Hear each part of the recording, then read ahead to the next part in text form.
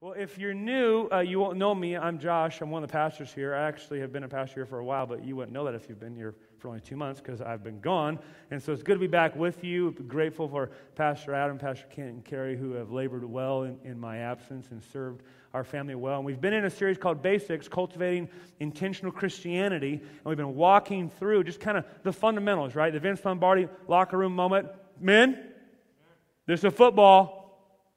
We take this ball, we put it in the end zone, right? It's kind of one of those moments as a series, right? Basics, cultivating intentional Christianity. So we've been walking through some basics. So I want to walk you through the last basic this morning of money. So number one, week one was the Bible. What was the application point?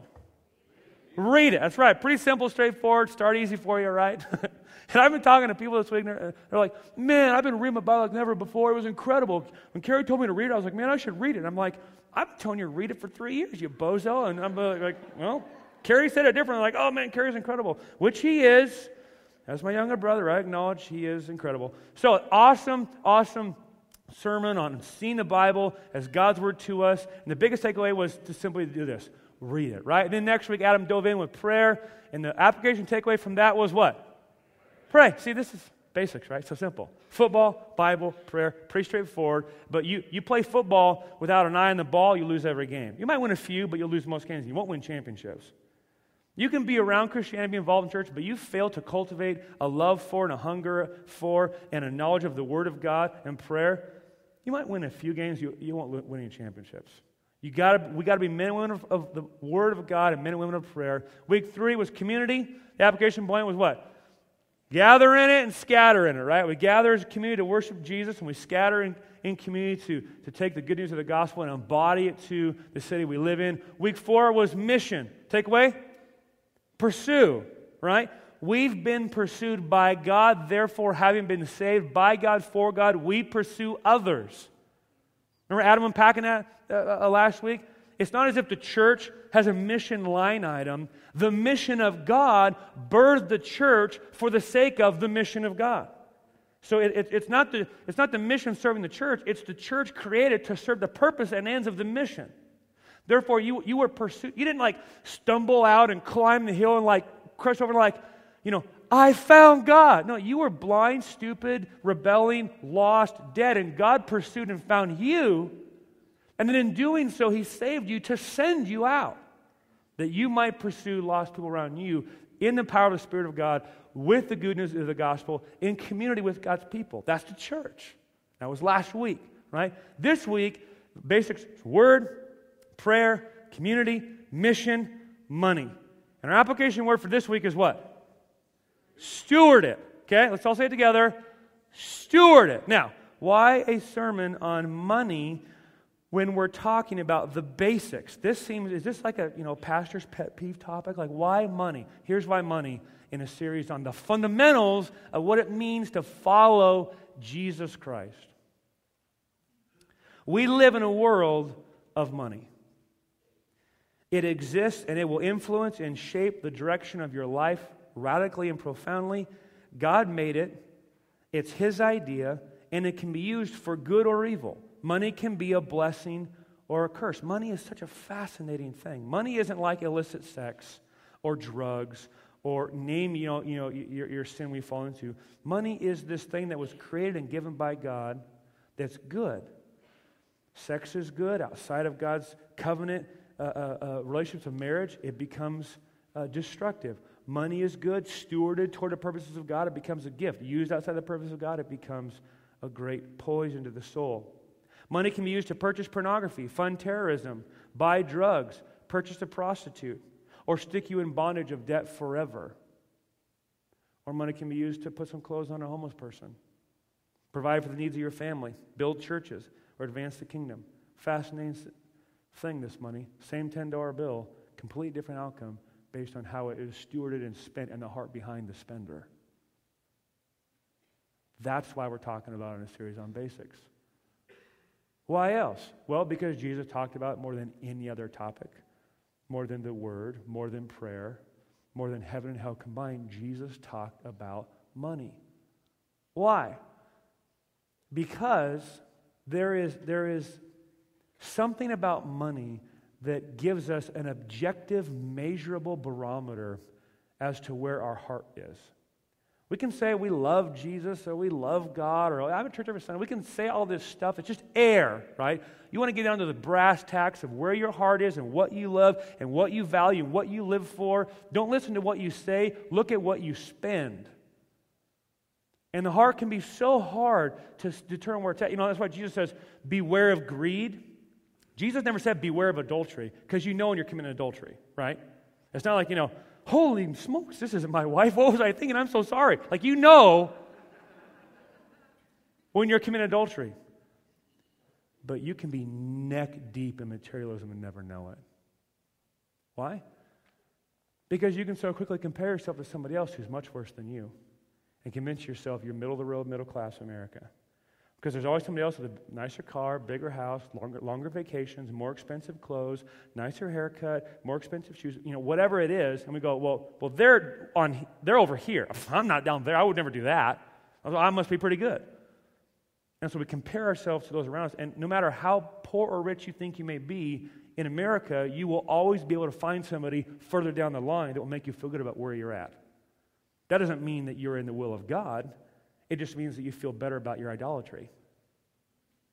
And so greed can be hard to discern. So Jesus talked about money because he said, beware of it, because it will come on you and you will become like a fish that doesn't even know it's in water. And you will have succumbed to greed and materialism and covetousness. And you will depend and hope on what money can get you. And you will look to that as a savior. Therefore, Jesus talked about money a lot. He said our money and our spiritual lives are fundamentally connected. It's impossible to divorce our finances from our faith.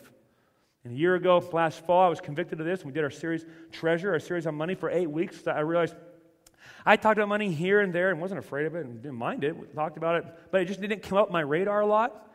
And then I realized that I wasn't being Christ-like in my leadership because Jesus, the one I follow as my leadership example, talked about money 1 in 3 sermons in the Gospels. So we did our series on treasure a year ago last fall, and it was incredible for our church, and we'll see the effects of that here in a little bit. Money affects everything.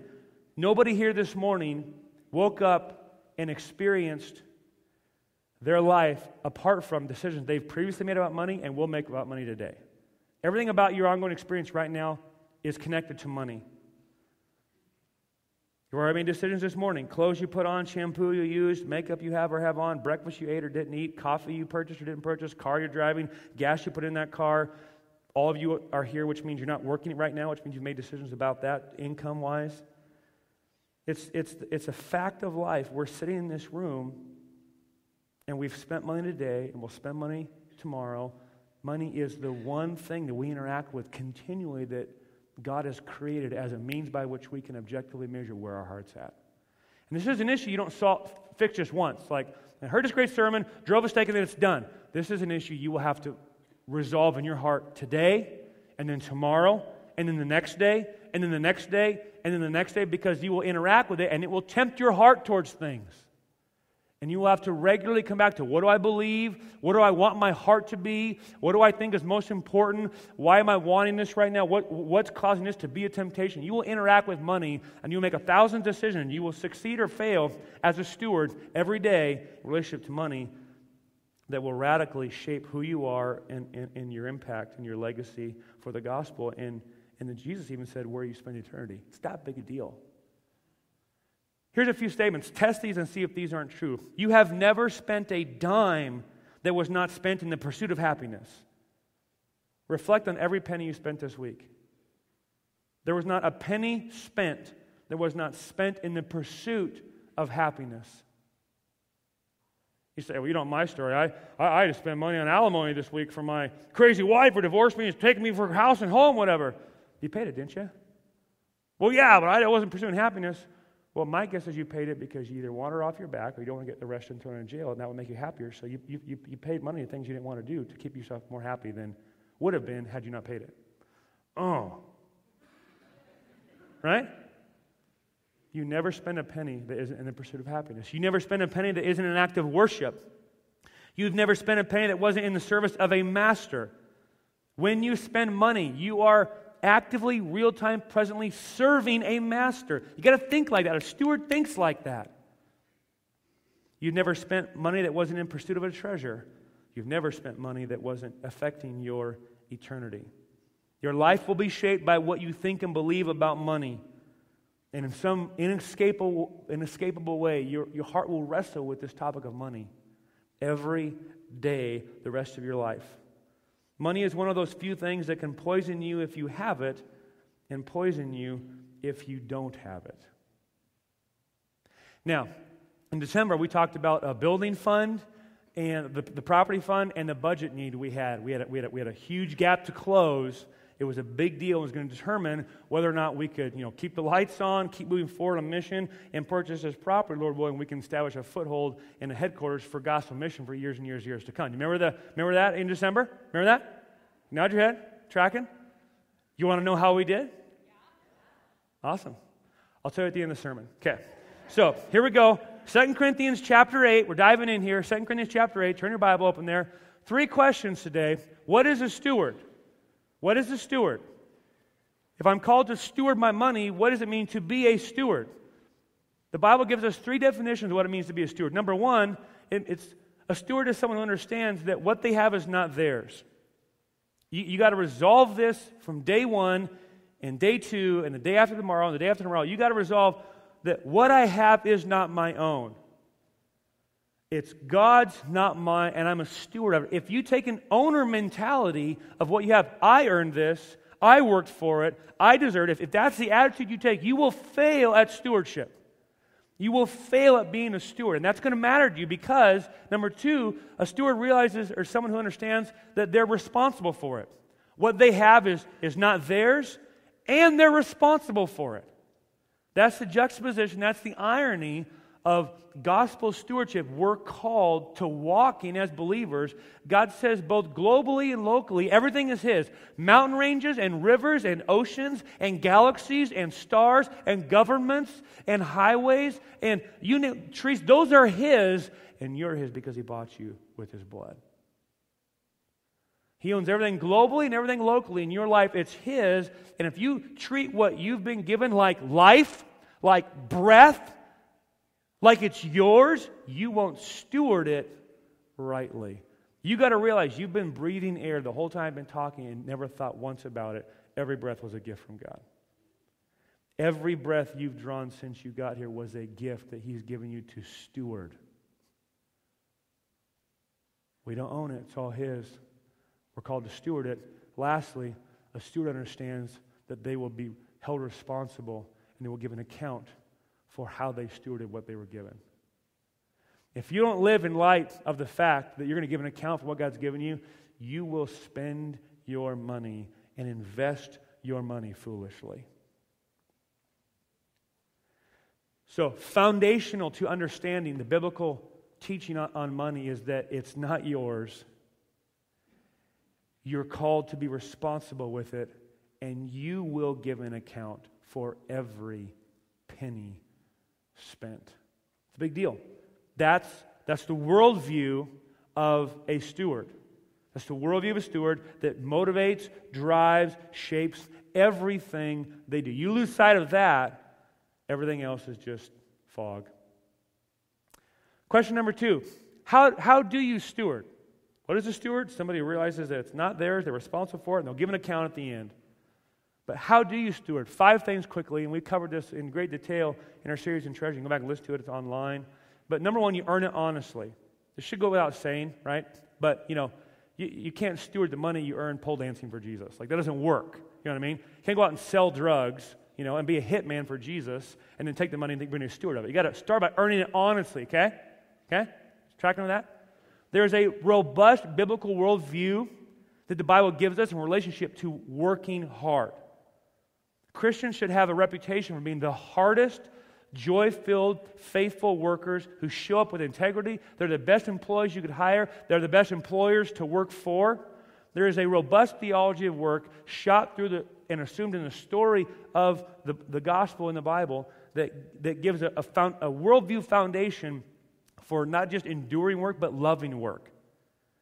And you're not looking to work for satisfaction or identity or value or importance, but participating in it as engaging in a gift God gave to the man and the woman pre-cursed. When you look in the garden, work was given as a gift before the fall. They were placed in the garden to work. You and I were made to work. Now, it's broken because of sin, and we look to it for identity and worth and value and all sorts of other things that because of our broken, idolatrous heart that then destroy us and destroy those around us. But work is a gift, just like money, just like sexuality, just like family, just like breath. And stewarded as a gift and seen as a gift, it becomes something that's actually good for you. It's not good for you not to work. People who don't work, Bible's a term for them. They're lazy. Paul's got instruction for them. Don't let them eat. If they're choosing not to work, don't further their sin by giving them handouts. He says, let them be anathema to you. Let them be put out from you. That's what Paul says. Read the Proverbs. Lots to say about the lazy man. Natural consequences built into God's world that happens when you're lazy. You don't eat. It doesn't mean we don't care for the poor. We don't care for those who are unable to care for themselves. But there is a lot of biblical data to point to a robust Christian ethic of work that should cause us to be the most faith-filled, faithful, integrous workers in the valley, whether we're employees or employers. Amen? Secondly, you give it generously. You earn it honestly, you give it generously. Thirdly, you save it carefully. Fourthly, you invest it wisely. And lastly, you spend it frugally. That's the grid my wife and I work through every time we go through a budget. Are we earning it honestly? Are we giving it generously? Are we saving it carefully? Are we investing it wisely? Are we spending it frugally? That's the grid we work through. Earn, give, save, invest, spend. That's a good practical grid to work through. The reason I put it this way is because most people, they do 1 and then they do 5. The first part, not the second part of 5. They earn it, and then they spend it, and then they kick themselves for not investing it when they're 35 or 40, and they read all those compounding interest stories about if you put up 3 pennies away when you're 19 every day, you'll be a quadrillionaire when you're 26 or whatever. And they're like, oh man, why didn't I do that? So now out of guilt and necessity with kids and grandkids coming, they start investing. They have very little to save, and then giving gets put down at number 5 if they have anything left over. Well, Lord, I have these obligations to debt that I've incurred with the boat and the house and the motorcycles and the whatever, and Lord, we need a new boat anchor for our boat, and Lord, I just know you want us to have that boat anchor. You want our family to drift down the river and get lost and die, and I'm responsible for caring for them, and that Benelli shotgun, boy, I think how many birds I could harvest and feed my family if I had that new semi-automatic pump shotgun. So, boy, I need this. Shut up! Earn it and then give it, then work with what's left. That's a great way to go. If you don't give of first fruits, my guess is you won't give any fruits at all. And so for us, giving comes right off the top. And we do that intentionally as a disciplined act of grace to our own heart. Because if we put giving at the bottom, rarely would we get to it, if ever. And I would justify it, and I would spiritualize it, and I would excuse myself away from the obligation of it. And I would miss out on the reward God has for those who give generously and bountifully from their first fruits. I don't want to miss out on that. So it goes solidly at number 2. It comes off the top, it's gross, and it's the first thing that goes out the door. And it's a way to keep my soul tender towards what I want my soul to be tender to. Jesus says, put your treasure where you want your heart to be. And I want my heart to be in the kingdom. And my heart is full of idolatry and temptation and rabbit trails that I think I need to go down. And so to fight that, I put my money where I want my treasure to be. And it becomes a means of grace that shapes what I care about. How you spend your money shapes what you care about. I can point to stories up the wazoo of people who gave lip service to Jesus, but practiced putting the money where their heart was. And pretty soon, they're gone. They're gone. They are no longer in the kingdom of God. They have gone down the path that their treasure pulled them. This is a big deal. That's why it's basics. Read the Bible, pray, be in community, on mission, and steward your money well, because it will determine greatly your eternal joy. So, generous giving is what? What does it mean to be a generous giver? Is there like a number? Is there like a ratio, a percentage, like a bar that kind of gets drawn I can jump over and and qualifies a generous giver.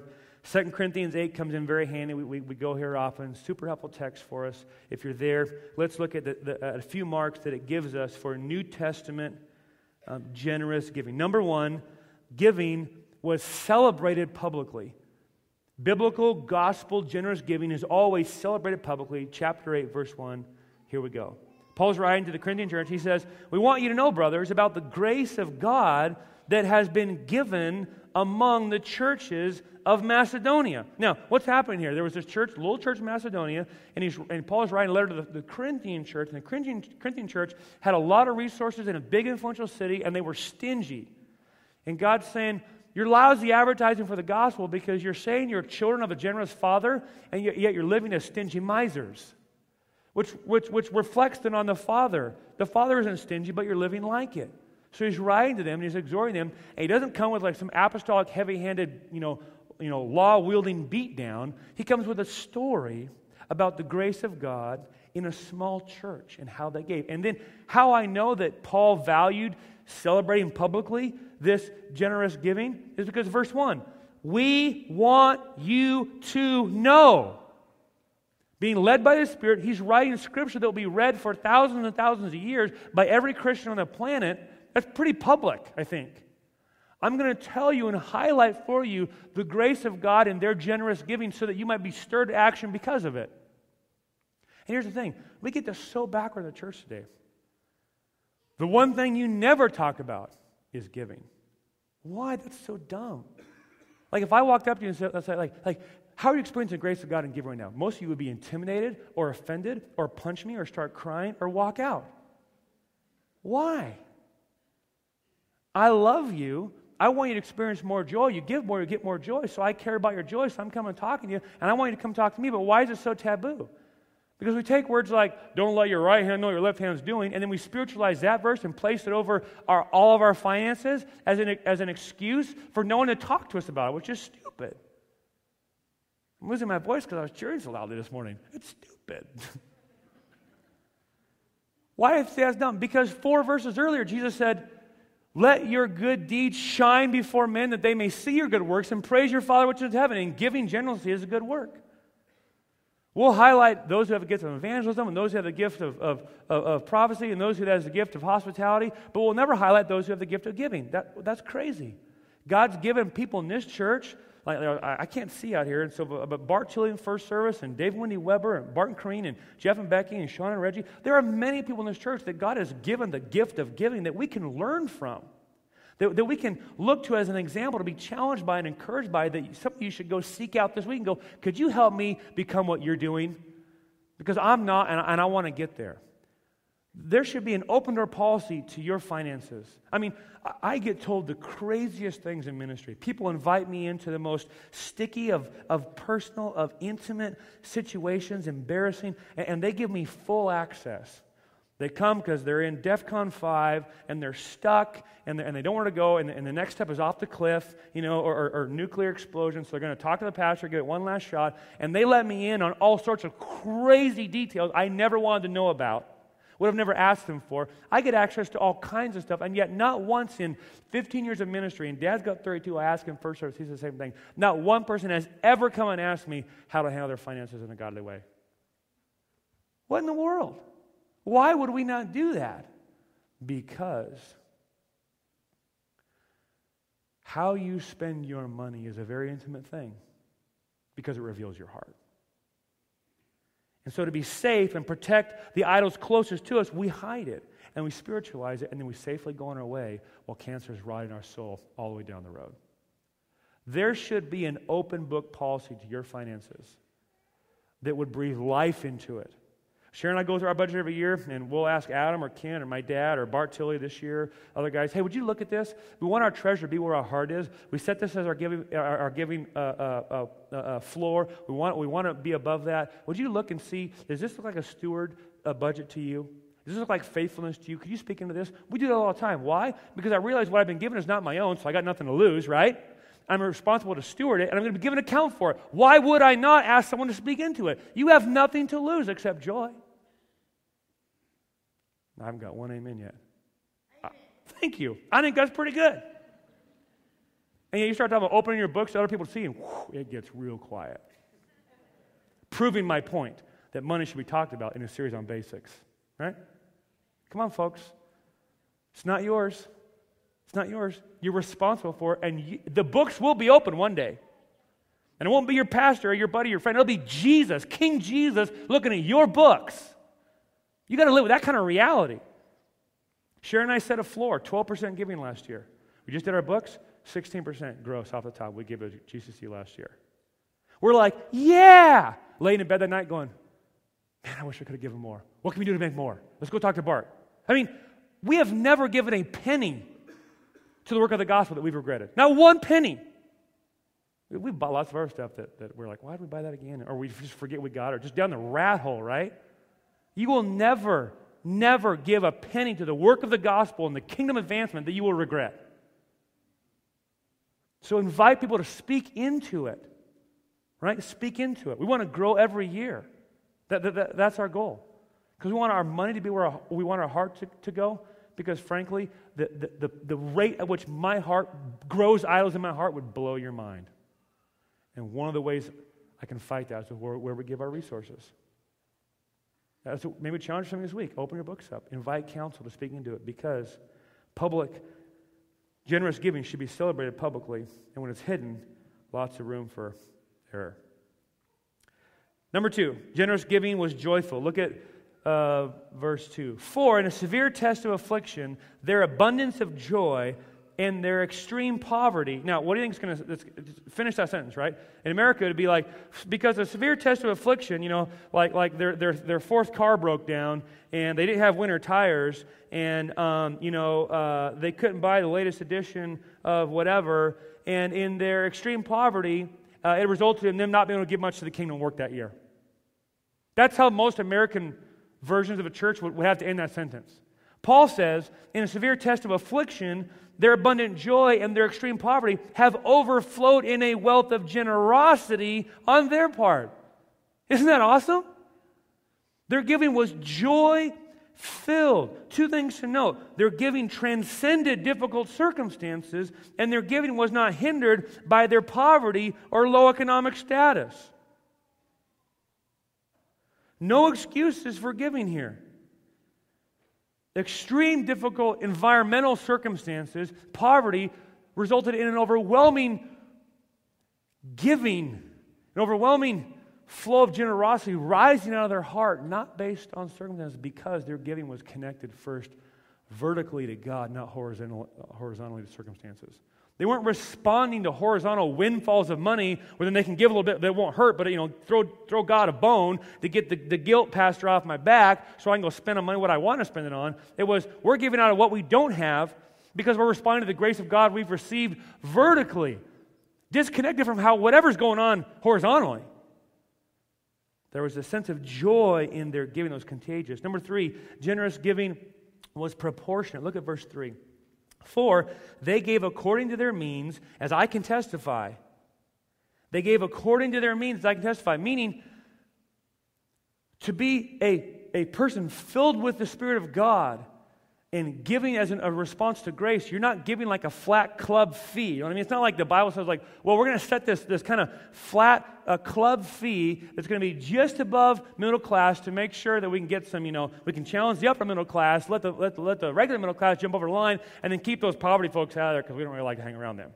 No. This is proportionate to what they had. I mean, if they had lots, they could give lots. If they had little, they give what they have. God's not looking at how much you've given. He's looking at how much you've kept for yourself. It's not, okay, I'll give 10% to God and leave 90% for myself. It's all of it is God's. How can I best steward it for His purposes? Don't create these false dichotomies where some of it is God's and some of it is yours. You're giving explicitly to Him off the top a percentage of your money to signify and represent how you should see the rest of the percentage you kept. It's all His. You've been given responsibility for it, and you will give an account of how you stewarded it. So Sharon and I, we said 10%, boom, that's where we start. That's where we're going to start. That's where we're going to start as the floor to grace giving, not the ceiling to the law giving. Because we've been called to give in response to what we've been given. And we've been given from God more grace than like 10%. He sent His Son Jesus, who gave His own very life. That's more than 10%. That's everything. And so we want to give in response to that. It's joy-filled, and it's proportionate to what God's given you. Not a flat club fee. Number 4, generous giving is sacrificial. Look at verse 3. For they gave according to their means, as I can testify, and beyond their means they gave. Don't you love that? They gave according to their means, and then they gave beyond their means. Meaning, if you're not giving in such a way that's stinging a little bit personally, you're probably not in line with New Testament giving. It wasn't like, well, I can give this much, and that'll be a lot and impress the bookkeeper, but this allowed me to maintain this level of comfort. It was giving out of an overflow of generosity. You know, Mark 12:41 is the story of the widow's mite, and it's a picture of these self-righteous Pharisees walking through, and then, ka-ching, keys to their fifth Escalade, cha-ching, $10,000 check they pulled out of their pocket, they found on the couch at home, swipe the credit card, cha-ching, and then the widow comes up. She goes, plump, plump, two pennies. And Jesus says, hey, disciples, pay attention. Who just won in the kingdom? Not the person that gave for the show, that at the end of the day really cost him nothing. The person who gave out of their poverty and cost him everything. That's gospel giving. That's giving that comes when you've experienced the gospel of Jesus Christ, who had everything and left it all to make himself nothing, that those who have nothing might be given everything and then live like it. When we have such a generous Father and live like stingy children, we're not good missionaries. We have a generous Father who's given us all He had, that we might receive and become inheritors of all He has. We should spend our money like it. Sacrificial giving. C.S. Lewis said, I'm afraid the only safe rule is to give more than we can spare. In other words, if our expenditures on comforts, luxuries, and amusements, etc., is up to the standard common among those with the same income as our own, we are probably giving away too little. If our charities and giving habits do not at all pinch or hamper us, I should say they are too small. There ought to be things we want to do and cannot do because our giving expenditures exclude them. Now, I read that, and I just fear that guilt will come over you. I don't want a penny given out of guilt. What is that? I want you to see that there is more joy to be had in giving than keeping and spending on yourself. You can't outspend and purchase for yourself the joy and reward God has for you when you live generously with what He's given you. You just can't. God doesn't prosper you to raise your standard of living. God prospers you that you might raise your standard of giving. Now hear this. I am not against making money. I think every person here is obligated to use the resources God's given them to make as much money as possible. I have no problem with that. Zero problem making money. I love men and women who've been given the gift of making money. God's concerned with what you do with what you've made. Right? What you do with what you've made. It's not how much you make. Oh, if you make $12 million a year, you're a sinner. No, that's awesome. Praise God. Now what are you doing with it? What are you doing with the bounty God's given you?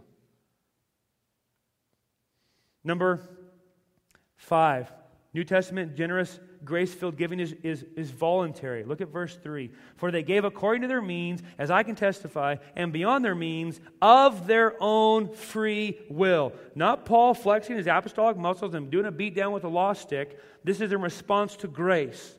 Not trying to please the pastor or meet some, club fee. This is the response to grace of their own free will. No obligation, all worship.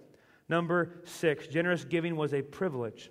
Verse 4, and they begged us earnestly for the favor of taking part in the relief of the saints. Now, I call this 12th man giving. This is 12th man giving.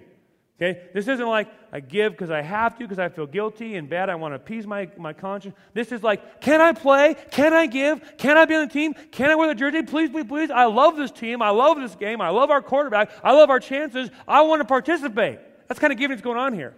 Are you a 12th man giver? I got this stat this week. I read in an article. It's crazy. The city of Phoenix will increase its population by 350,000 people this weekend. Now, that's a significant influx of population. That's like, 10 times the size of Wenatchee? Something like that. Am I doing my math right? of people like landing in one place for one weekend. Now, how many people can they fit in the stadium?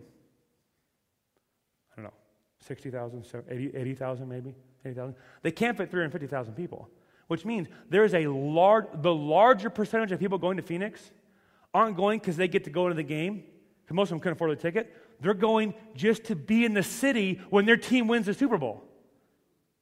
That's ridiculous, I think. I'm going to be home watching on a huge screen. They drove or taxied or bused or flew down. They spent money just to be at the tailgate party, watching it on their little screen and listen to the cheering going on in the stadium next to them so they could be in proximity to their champions when they take home the trophy.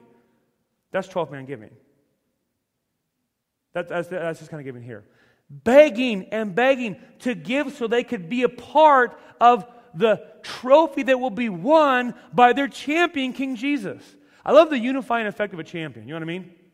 Everyone's like, we're going to win it this year. We're going for a two-peat. You know, we're going. I'm like, you're not going to do it. You sit on the couch and eat Doritos. Russell Wilson's going to win it. You know what I mean? All this corporate we language is hilarious. The unifying effect that a champion has on a group of people is profound. And it echoes the reality of the church. We have the greatest champion to ever take the field.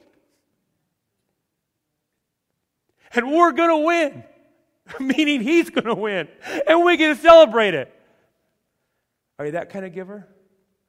Are you a 12-man giver? Please let me participate. I want to be able to say I was a part of that. Because the funny thing is, every fan in the stadium thinks they're the difference maker, right? They're screaming top of their lungs, and they're like, I'm going to be the one that is the decimal difference maker that allows Aaron Rodgers not to hear the snap, right? And yet, if you removed any one of those fans, nobody misses them, right? But they're screaming like they're the difference maker. When that football snapped over Peyton Manning's head last year, I mean, there was a 12-man roar. We did that! Yeah! Well, maybe. Right? That's how you should give. If your proportionate sacrificial giving is $200 a month to the work of the gospel, you should feel like you're the decibel difference-making screamer at Seahawks Stadium. Every follower of Jesus should feel like they're participating in the greatest championship game ever to be played in the universe. And all they want to do is figure out a way to get down to where it's all happening so they can be there when it goes down. That's New Testament generous giving, right? Are you a 12-man giver? Are you a Jesus giver? Number 7, New Testament generous giving is an act of worship. Look at verse 5. And this, not as we expected, but they gave themselves first to the Lord, and then by the will of God they gave to us. Accordingly, we urge Titus that as he had started, so he should complete among you this act of grace. But as you excel in everything, in speech, in faith, in knowledge, in all earnestness, and in our love for you, see that you excel in this act of grace also. Giving is an act of obedience, it's an act of faith, and it's an act of worship in response to God, not a guilt trip from a pastor. I have more confidence in kingdom resources I can get out of you if I point you to King Jesus than if I trip you with a guilt. No question in my mind. Because Jesus is amazing and good and big and glorious. And if you see him, and if you check out his stats, and if you watch a few of his highlight reels, you will be a fan for life, and you'll be a 12-man giver.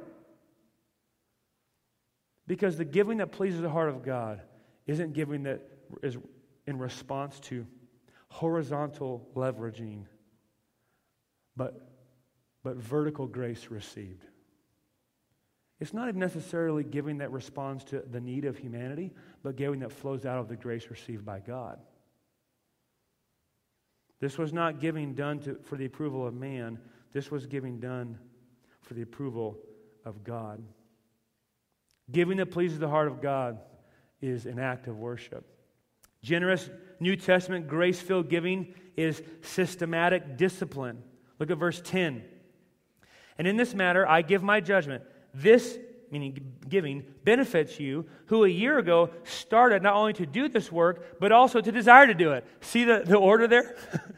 You didn't necessarily want to, but you disciplined your heart to do so, and it's now changed what you desired. Meaning it was an intentional, purposed, planned, disciplined, systematized act of faith that's resulting in gospel desires now that maybe you didn't have when you started, but came about as you faithfully pursued what you knew God's called you to in faith. That's why Paul calls the obedience of the New Testament the obedience of faith.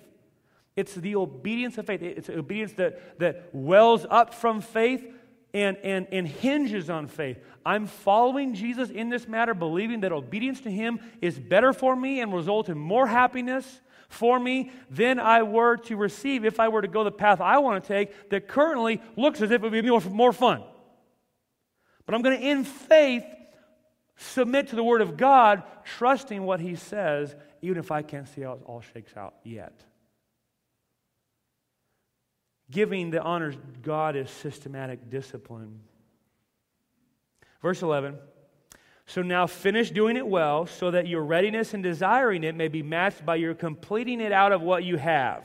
For if the readiness is there, it is acceptable according to what a person has, not according to what he does not have. Meaning this, make a plan, follow through.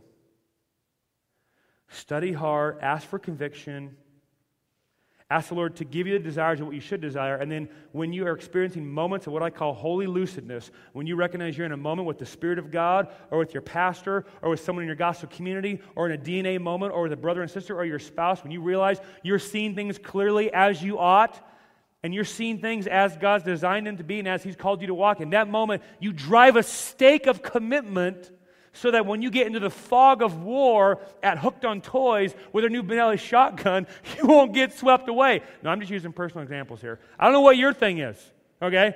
But you go there and you're like, oh man, is that the new Benelli M4, man? Could I have that over here? And this is nice. This feels really good. You know what? I could see myself being a steward of God's money and needing this for kingdom purposes. I don't know, but I'll figure it out. I'll justify it somehow. And I'm in a storm of temptation, right? I need the anchor holding me or I'll get lost in the storm. Now, if you own a couple Benelli shotguns, that's no problem at all. If you feel the need to give one away, this might be a moment the Lord's talking to you right now. I don't know. Just throw it out there. You pray about it. But just want to get that in there.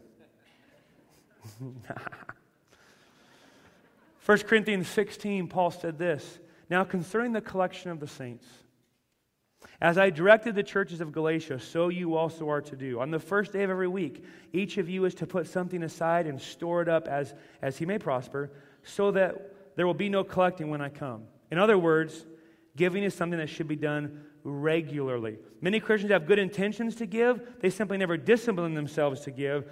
And I don't think it'll cut it as an excuse in facing Jesus if you say, I really wanted to, but every time I went to find a pen to write a check, a really generous check, I couldn't find one. You know how hard it is to find a pen in Wenatchee, Washington, Jesus? No, you don't? Okay, never mind. Right? Discipline your heart towards the things of God, or your idolatrous heart might pull you off track.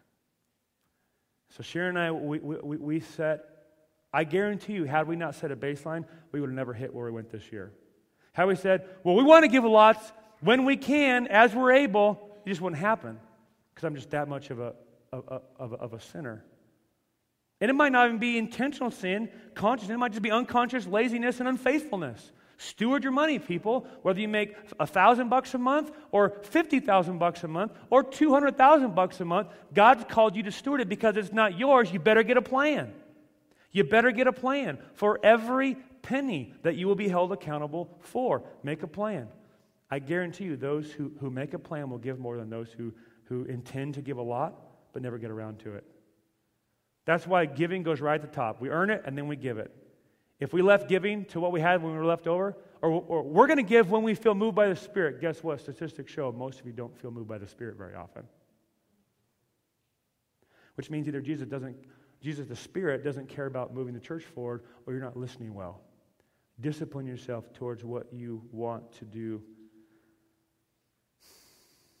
Unless giving is systematically done, it is rarely substantially fruitful. Number 9, generous giving expresses our interdependence as the body of Christ. Look at verse 13.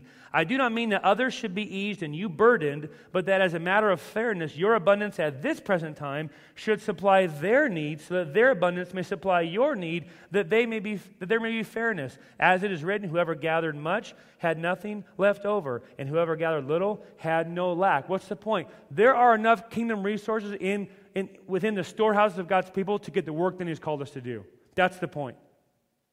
And there may be church planting missions that are on the front line of kingdom work where there are no resources yet that we have been called to fund. That's why we set aside 10% to church planting right off the top from the corporate church budget. We practice radically, corporately, what we call all of you to practice radically individually.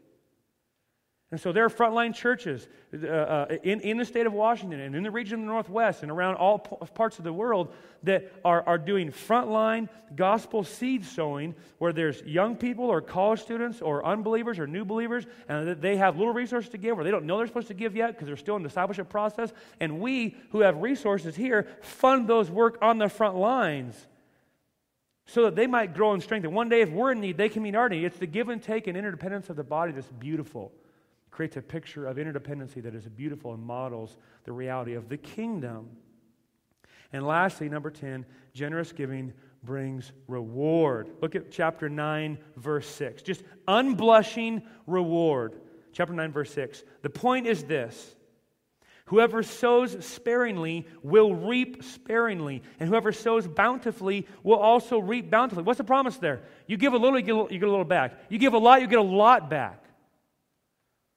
Where we miss it is we say, if I give a lot, I better get a Beamer back. Or if I give a lot, I better get a promotion back. Or if I give a lot, I better get health back. Baloney. Give a lot and look for kingdom return on your investment, not material return on your kingdom investment. God promises unblushing, radical reward for those who give generously and significantly to the work of the kingdom. The prosperity gospel says this, give in order to get blessing. Give in order to get physical blessing. Gospel theology of giving says give, and that is the blessing in itself. As a means of grace to keep your soul saved, and as a means to help you participate in cheering on the champion on the field. Giving brings reward. Look at verse 7. Each one must give as he has made up his own mind, not reluctantly or under compulsion, for God loves a cheerful giver. Meaning, there is more work to be done in your heart in this area than I can do for you right now. This isn't come to church, have Josh draw the line for me, and I'll walk up to that line, and then I'll give it the office, and I'll have done my duty for the day. No. More work than that. You go home and in the quietness of your heart, wrestle with the living God as to how He's called you to respond to His grace in your life. That's what you're called to do. I don't do that for you. Adam doesn't do that for you. Ken doesn't do that for you. Some presbytery or bishop or ecclesiological authority. No. You do that in the quietness of your heart with your spouse or your mom and dad or your friend or accountability partners. You give it before God and go, how would you have me respond to your grace in my life? Each giving according to what He's made up in His mind to do in the presence of God, steered by His conscience, because God loves a cheerful giver, not an obligatory giver. If you leave here guilt-ridden and start cutting checks to GCC, stop. Jesus wants a cheerful giver. Don't excuse yourself from not giving because you think it won't make you happy. And don't appease your conscience by giving obligatory checks to God's work and thinking you've given it the opposite and can move on. No, He wants more than your check. He wants your heart. You give from a place of response and worship to God. And then look out. Look out, because God promises. Look, verse 8, and God is able to make all grace abound to you, so that having all sufficiency in all things at all times, you may abound in every good work. Verse 10, He who supplies seed to the sower and bread for food will supply and multiply your seed for sowing and increase the harvest of your righteousness. You will be enriched in every way for all your generosity, which through us will produce thanksgiving to God. All right, you see, it's still plain here. When you give, He will bless, not for the sake of personal material gain, but for the purpose and sake of doing more giving. God sees those who are faithful seed sowers, and He gives more seed to those who sow seed. He just does. And so when you give, you're giving like, Lord, this is what we can do now before you. Our conscience is clear, and the godly counsel we've been given, and obligations covered, and being responsible is what we can give. We'd love to give more, Father. So what we can give, would you bless us so we can give more? And I'm telling you, we talk about church all the time. I sit down and we talk in the budget, how should we spend, and this and that, whatever, and we talk about all the time. Gentlemen, let us not do with God's money what we would be ashamed to stand before Him and give an account for when that day comes. That's kind of a weigh on you when you do your books this month. And then we say, gentlemen, let us not spend money in a way which we would not be proud of our people to do. Let us not do corporately what we would call nobody to do independently. Let us do corporately what we're calling them to do independently, and let us be an example as a church for how we're calling the individual members of the church to live.